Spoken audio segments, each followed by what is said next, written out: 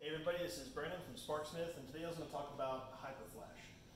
Hyperflash happens when you replace a standard incandescent or halogen bulb with an LED. So like in this Nissan Frontier, this is the standard halogen bulb, and then on the driver's side we popped in a Profile Performance 7443 amber bulb. And looking at just the parking lights, you can see there's a pretty big difference in brightness, and the turn signals also follow that pattern. The turn signal is much brighter on the LED. And that's typically why people put these LED bulbs in. But what happens is the vehicle will think that the turn signal bulb is no longer working because the LEDs, despite being brighter, draw so much less current. And what happens is you get something called hyperflash. So for instance, if you look at the passenger side, you can see it has a normal rate of flash, but when we switch to the driver's side, that high-speed flashing was designed by the manufacturer to tell the driver that there's a turn signal bulb out. So if you're driving along and you use your turn signal and you hear it doing a fast-paced flash like that, that means that you've probably got a bulb out or some other problem with your turn signals. In this case, we obviously know what the problem is. We stuck in this LED bulb. Now to fix that, all you have to do is put a resistor in line with the power circuit for the turn signal on every corner that you use an LED bulb. Okay, so to remedy the issue of a hyperflash when you've used LED bulbs, three common options are: you can get these cheap little wire wound resistors. They usually come in either gold or, like this one's obviously green, all the same thing. It's just a big winding of wire inside a metal housing, and it acts like a halogen bulb in that it produces extra resistance. Another possible option are the Morimoto load resistors. These are 40 watt, 7.5 ohm resistors. All of these will get warm to the touch.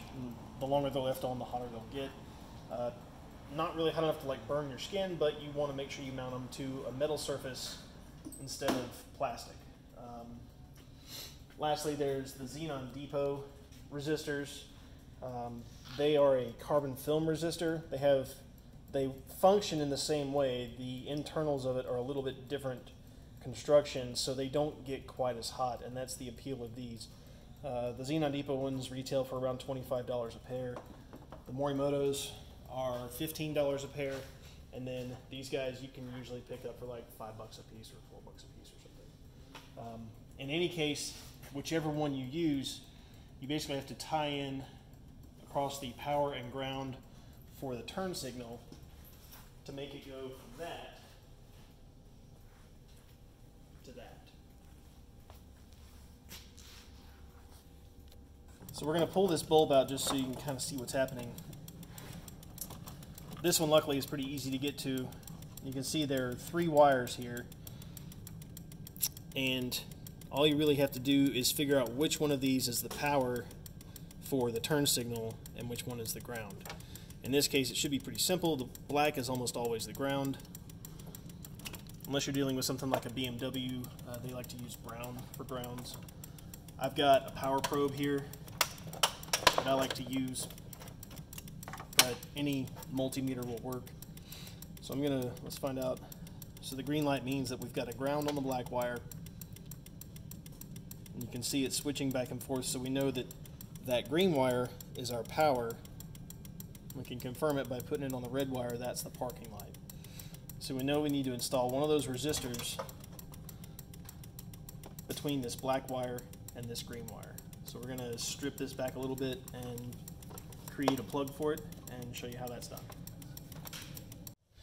Okay, so we got the plastic stripped back from these. We need to cut the black wire and the green wire.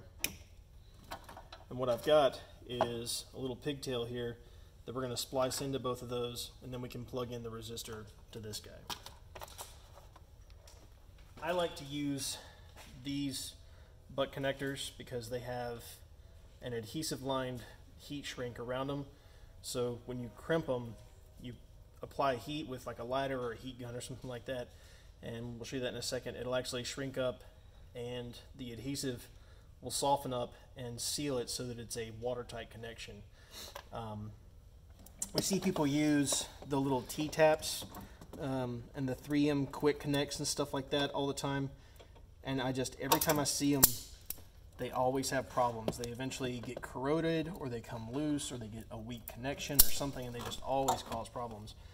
So I always recommend staying away from those, and please, for the love of God, don't use wire nuts, because those are made for home wiring and not vehicles that have lots of movement and changes in temperature and things like that. It just won't work. So we twist those two wires together. Stick this on there.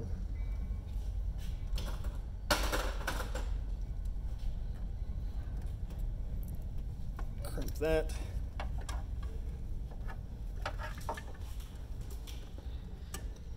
You stick in the other end of the wire, just like so.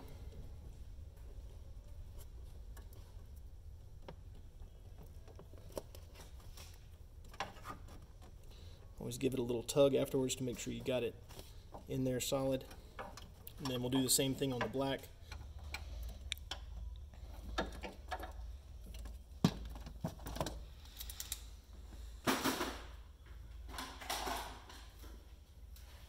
Alright, once you get them crimped and you give them the tug test, you know, everything's safe and secure. Just take your lighter, like I said, you can use a lighter or a heat gun, anything that gets these nice and warm.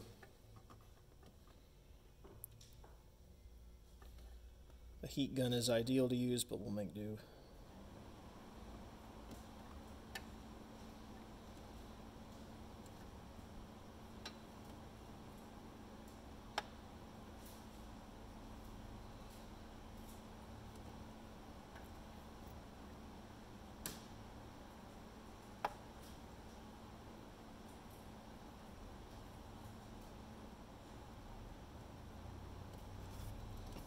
There you go. See, they've sealed up. So now you've got a waterproof connection that will last more than the month or so that those little T-taps will. That kind of connection you can just take. We're going to use this film resistor from Xenon Depot. Plug that guy in. The nice thing about these resistors is they're not polarity sensitive, so they don't care which one of these is positive and negative, as long as they're both connected. We can go turn the turn signal on, and it should have that Hyperflash resolved.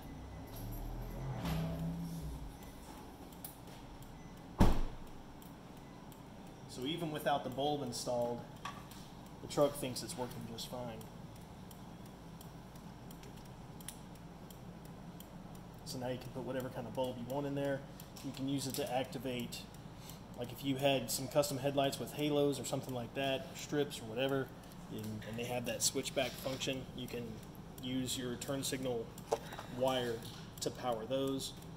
As long as you've got that resistor in place, the vehicle's not going to care what's there.